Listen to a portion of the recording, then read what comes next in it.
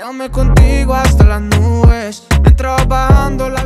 now Samsung Calendar is a very advanced calendar application on Galaxy phones, and I'm sure there are so many features which you would not have explored. So in this video, let's check them out. First one is weather forecast on the calendar app.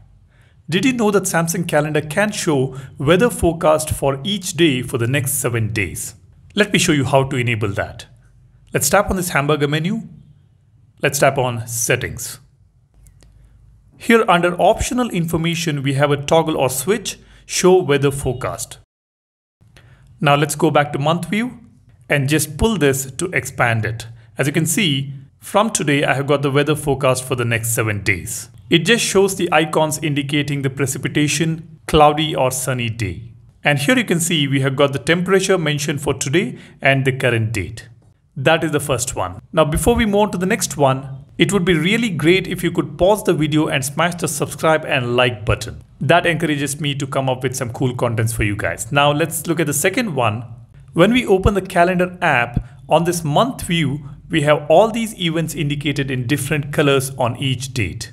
Now this color coding includes your reminders as well.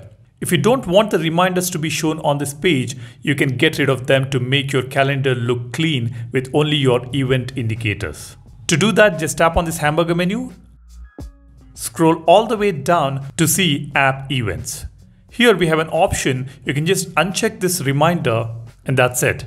All those reminders are gone from your month view. But if you prefer to have reminders, of course you can leave it as it is. Next one is setting the week numbers on the left hand side of the calendar in month view.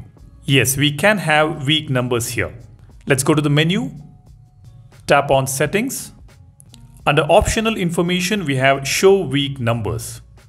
Just enable this switch to have week numbers on the month view of the calendar.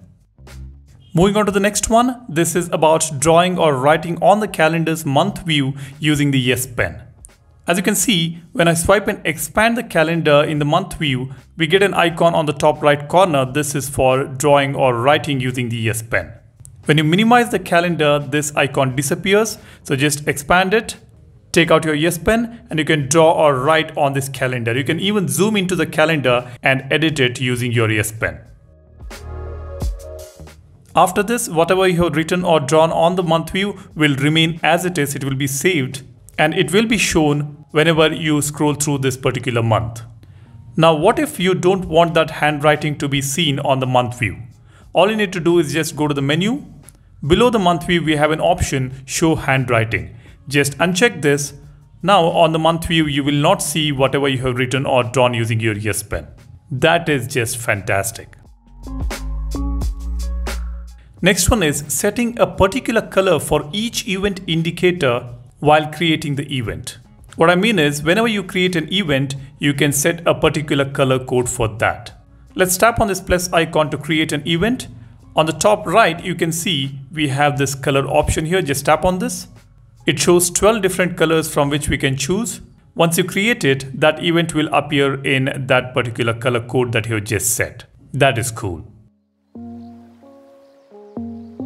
Now, if you are someone who prefers to see bigger font on the month view of your calendar application, you can increase it or decrease it depending on your preferences. Go to the menu. Go to Settings, we have Event Title Font Size. Just tap on this. You can select whichever you want here. We have extra small, small, medium, large, extra large. So if you want extra large, just select this. And this is how the month view will appear. Next one is setting the default alert style. Let's tap on the menu. Let's go to Settings. Under Alerts, we have this option Alert Style. Let's tap on this. We have 3 different options here. First one is light, it only shows the notification with short sound. Then we have medium, full screen alert with short sound. While using your phone, you will get a pop-up instead.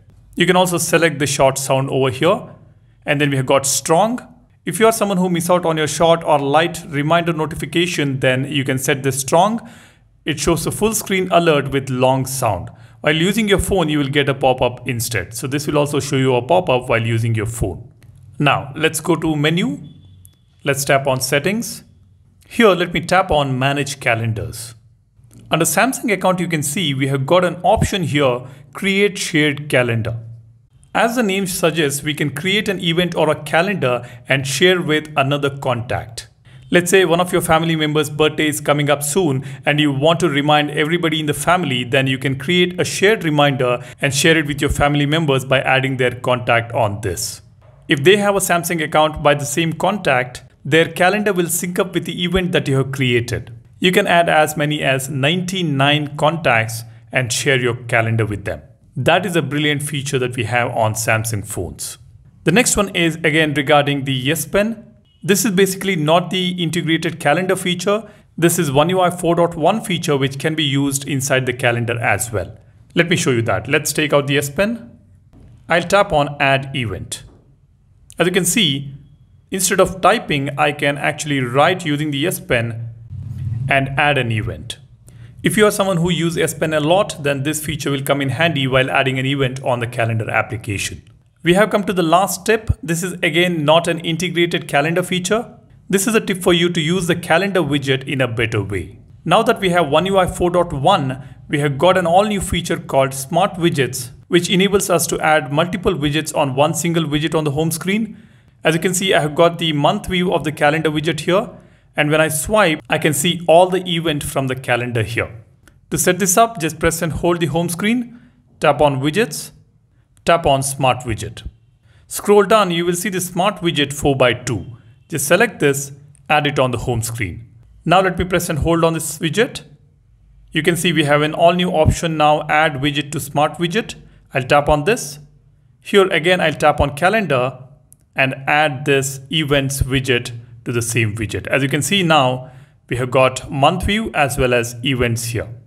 Of course, even on the month view, we do have the events on the right hand side, but it is not as pronounced as the dedicated events widget. Now on the smart widget, you can get rid of the rest of the widget, keeping only the calendar and the events widget. Let me show you how we can do that. I will swipe to see the other widgets apart from the calendar widgets. As you see, we have weather widget. Just press and hold on this. I'll tap on Remove from Smart Widget. Now the weather widget is gone. We will be left with the calendar widgets here. That is the last tip I wanted to share in this video. I hope you like all these tips regarding the calendar application. If you did, be sure to give it a thumbs up and smash that subscribe button to become a part of Apex community. That's all I want to share here. Thanks a lot for watching. You guys take care and stay safe. I will see you in the next one. Cheers. Bye-bye.